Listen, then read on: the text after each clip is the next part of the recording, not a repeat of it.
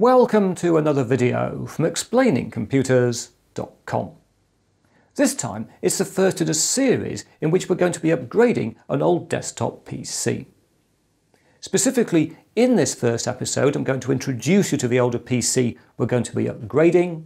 I'm going to discuss the range of options available when you want to upgrade an old desktop PC, and I'm going to kick things off by adding some more memory. So let's go and get started. Right, here we have our old PC that we're going to upgrade, which, as you can see, is a mini tower. And it's got a dual-core 2.8 GHz Pentium processor, 2 GB of memory, and a 320 GB hard drive with Windows 10 installed. And if you're wondering, where did this PC come from? I purchased it on eBay for £54.95 delivered, which is about $75. And for reasons which will become clear, I believe this was manufactured in 2010 or 2011 and initially ran Windows 7. If we take a closer look at the front, we can see it's got a DVD writer, it's got two USB 2 ports, it's got front audio jacks, and it's got what appear to be two free 3.5-inch bays and one free 5.25-inch bay here on the front, although it's possible that the hard drive inside the machine is mounted behind one of these bays. If we flip the PC over and peek around the back, we can see we've got a standard power supply, although there's no indication of rating, there's no sticker on this power supply.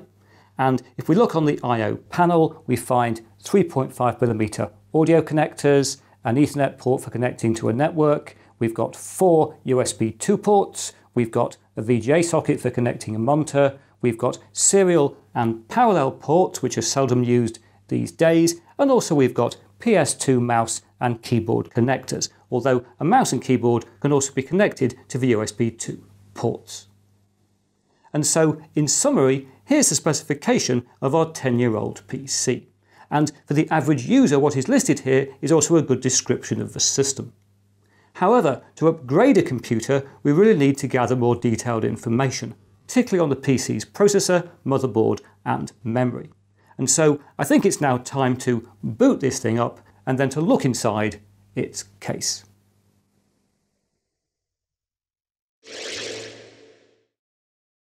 Right, I've now got the PC all connected up and running, and here we are in Windows 10. And if you're wondering how long this PC takes to boot up into Windows 10, I did record and time the process, so if we speed on through, we can see that the boot time for the current specification is 47.1 seconds. Windows 10 is also perfectly functional on this system. It is a little bit laggy when you press buttons, things take a second to come up, as you can see here, but it does work. And it's not surprising there are a few lags, because 2 GB of memory is the minimum required to run Windows 10 64-bit. So that's why our system struggles here a little. And if we want to know more about this computer for upgrade purposes, we can go up to this PC and we can right-click and bring up Properties. And in here, it'll come up in a second. There we are, and on this screen we can confirm that our installed memory is 2 GB. We can see it there. And we can also see that our processor, our Pentium dual-core 2.8 GHz processor, we can now discover is an E5500. And if we want to know more about our processor, which is always a good idea to learn about your system, we can go to the web. Let's run up Google Chrome. There we are. Let's give it encouragement. Come on, computer, launch Google Chrome. You can do it. Of course you can do it. Always having a think, oh, I think we have activity. I've often threatened to learn to play the mouth organ to cover moments like this in the video with a little bit of music, but no, we'll just have to do with me whittering on. And here we are arriving in Google Chrome. More memory on this computer, as we will be fitting, will make a big difference in performance of things like the Chrome browser. That is at least the idea. Anyway, we've got here now, so let's just go up there and search for Pentium E5500. And if we do that, the first page we find is normally the one to the arc.intel.com website. It is, with a list of processor specifications. And if we go there, we should find out more about our processor. Always good to learn about your processor. Yes, here we are. Here's the Intel Pentium E5500.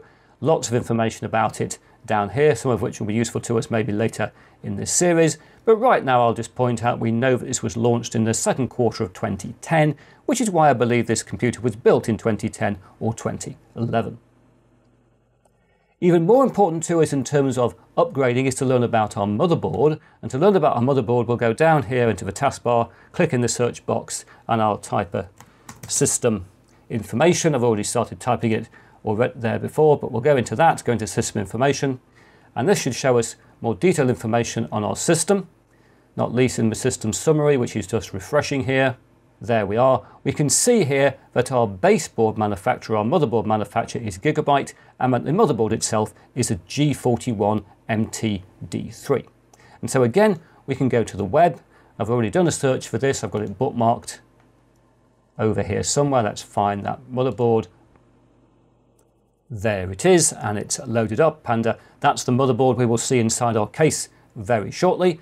And there's all sorts of general information here. Not least we can see this computer was built for Windows 7, which was the dominant operating system at the time it was made. But if we go into specification over there, we'll find out a bit more detailed information. This is the stuff we really need to know. Lots of information here we'll be using across this series, but particularly for this video, it's good to see information on the memory, where we can see this board has got 2 DDR3 DIMM sockets and supports a maximum of 8 GB of memory, and it uses 800 or 1066 MHz DDR3 modules.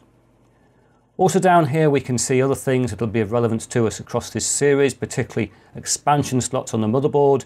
You can see we've got a PCIe ×16 and ×1 slot. We've also got 2 PCI slots, although they're unlikely to be of use to us with modern hardware. And we've also down here got information on storage on the system, where you can see we've got an IDE connector for supporting up to 2 IDE devices. We won't be using any of those, but we've also got 4 SATA ports. And these are 3 gigabit SATA ports, which means these are SATA 2 as opposed to SATA 3, which runs at 6 gigabits a second and is found on more modern motherboards. But SATA 2 is still perfectly decent, and it's good to see we've got plenty of drive options available.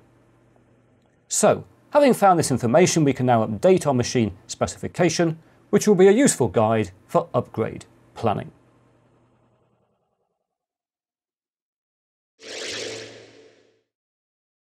Greetings! It's now time to give Mr. Screwdriver some exercise, because we're going to open up the PC's case. And specifically, we're going to remove the PC's left side panel, which is almost always the one that provides direct access to the motherboard, and which on a PC of this age often has a vent in the side. So all we need to do here is to remove 2 back screws, so I'll get on with that. There we are, and then in theory we just push this like that, lift it out. There may well be a vent on the inside on a case of a PC of this age like that, and straight away we can see the computer's motherboard, which looks just like the one in its picture. The biggest thing on the motherboard is this. This is the cooler, the fan, and the heatsink on top of the processor. So the heart of our computer, our Pentium E5500, is under here. And then below it down here, we have our 2 RAM slots, our 2 memory slots. And only one of these is occupied, which is not what I expected. I thought we'd have 2 1 GB modules, not 1 2 GB module. Down here we have the computer's 3.5-inch hard drive, and it's great to see it's mounted down here, not behind some of the front bays we were looking at earlier. It's down in this drive cage. There's lots and lots of spaces to mount drives in this system. You could build a nice small server, or a NAS in this case, with all these hard drive mounting options. And talking of hard drives, let's just run through the connectors for storage on the board. Down here we can see the IDE connector, which I mentioned earlier, for connecting older drives to board, hard drives or things like optical drives. And if you're using that connector, you'd use a ribbon cable like this to connect in the drives. But here the hard drive and also the DVD drive up here are connected to 2 of the 4 SATA ports on the computer's motherboard, with the SATA interface using a much thinner cable, as you can see. Just up from the SATA port, we then find the PC's expansion slot, in which we could plug in expansion cards. Here are the older PCI slots. Here are the newer PCIe slots, the 16-time slot where you'd often plug in a graphics card, and the 1-time slot where you might plug in all kinds of other cards, as we'll be doing later in this series. And if you want to know more about PCIe cards, I've got a video all about that topic. Finally, in the corner we find our power supply, which fortunately has got a label on it on the inside. So we can see here this is a 355 watt power supply, and I'm very pleased to see that it connects to the motherboard via a 24-pin ATX connector rather than a 20-pin ATX connector, and it also connects by an additional 4-pin 12-volt connector down here. And this is significant because it means that these are the connectors for a power supply we'd find on a modern motherboard. So it means we could replace the motherboard in this computer with a new motherboard and potentially still use the same power supply. Talking of which, when considering an upgrade, I always think of a PC as possessing three things. The first is its motherboard, its processor and its memory. I think of that as one unit. The second thing a PC possesses is then the rest of its hardware, the case, the power supply, case fans, drives, things like that. And then the third thing a PC possesses is its operating system. And if we think of a PC in this fashion, we can consider possible upgrade options. And the most dramatic upgrade option would be to replace the motherboard and the processor in the computer. And normally if you're working in an old PC, that means replacing the memory as well. And this will allow us to implement a very significant upgrade. We could give this old PC a brand new PC specification. However, almost certainly if we did replace the motherboard and the processor, we would also have to buy a new copy of Windows, because most desktop PCs come with what's called an OEM, or Original Equipment Manufacturer version of Windows, but is only licensed to work on the first motherboard they're installed on. And this therefore means that replacing the motherboard, the processor and the RAM in a computer can be an expensive upgrade option, although it does allow you to reuse lots of other components like the case and the power supply and things like that. And indeed I'll be doing a motherboard replacement later in this series. Less dramatically and less expensively, almost all other upgrade options will involve us keeping the same motherboard and processor, and the two most important things to consider are either a memory upgrade or upgrading a hard drive with an SSD. Both of these upgrade options should make the system more responsive, and which is better depends on preference and budget. However, here, given that this PC has only got 2 GB of RAM, I would suggest that adding more memory is by far the best initial upgrade to perform, and should make Windows 10 run a lot more smoothly.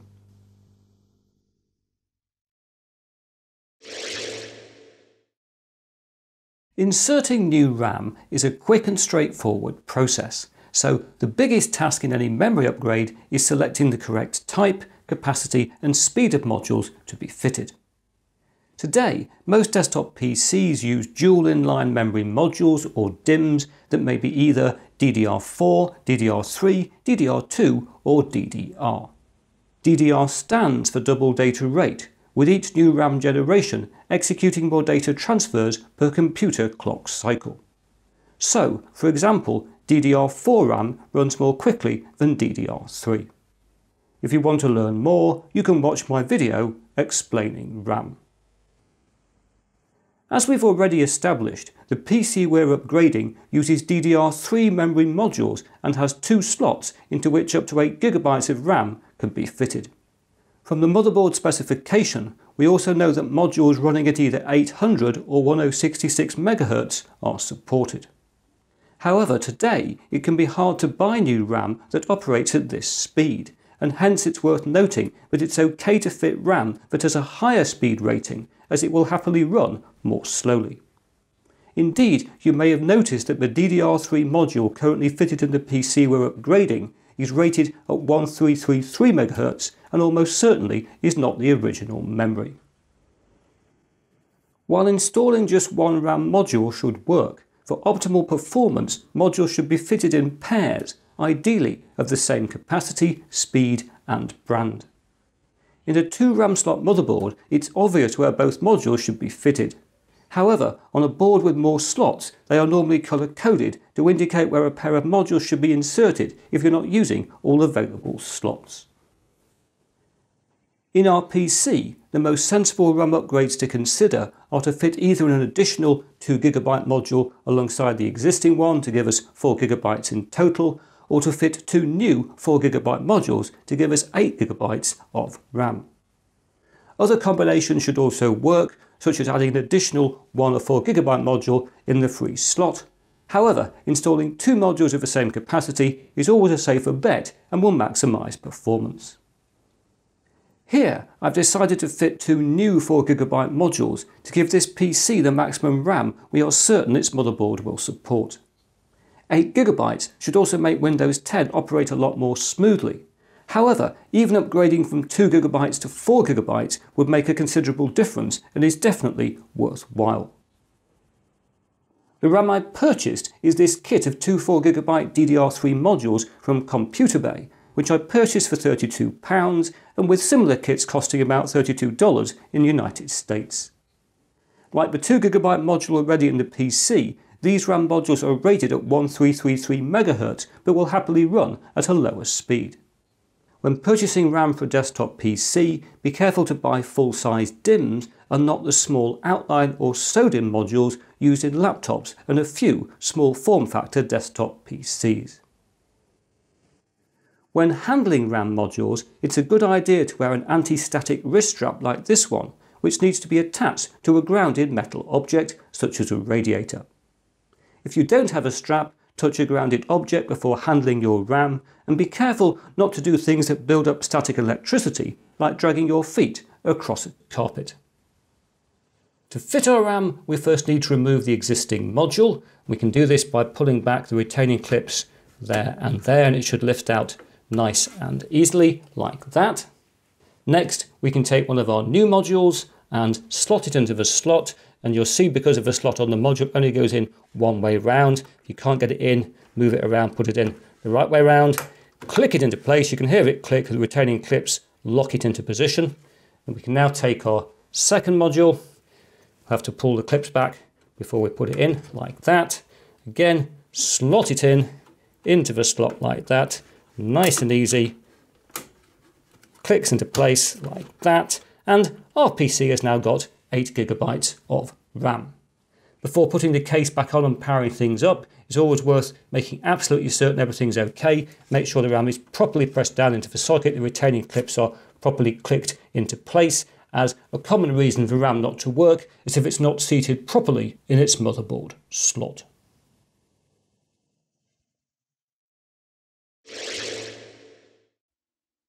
Guess what? Here I am back again in Windows 10, as you can see, all booted up, and the machine is now more responsive than it was. If I go to a menu, it just comes up a little bit faster than it did before. It's very difficult to get across the feel of a slightly more responsive system, but this certainly is a more responsive system than we had previously. And if we go to this PC and do Properties, massively quicker to get there, and as you can see, we've now got our 8GB of memory. So this has been a successful memory upgrade.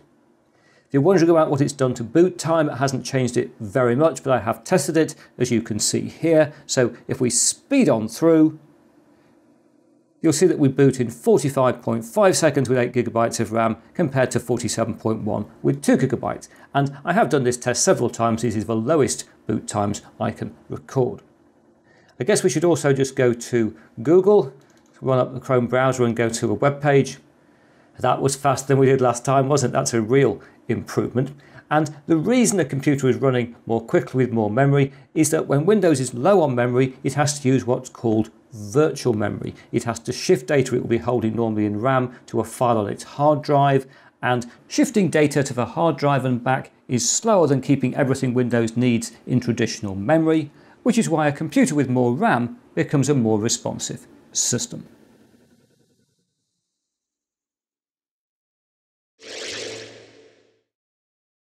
So there we are. We've taken our old desktop PC and improved its performance by adding some extra memory. In the next video in this series, we're going to continue the upgrade process by upgrading the hard drive with an SSD, which would give us another significant performance improvement. But now that's it for another video. If you've enjoyed what you've seen here, please press that like button. If you haven't subscribed, please subscribe, and I hope to talk to you again very soon.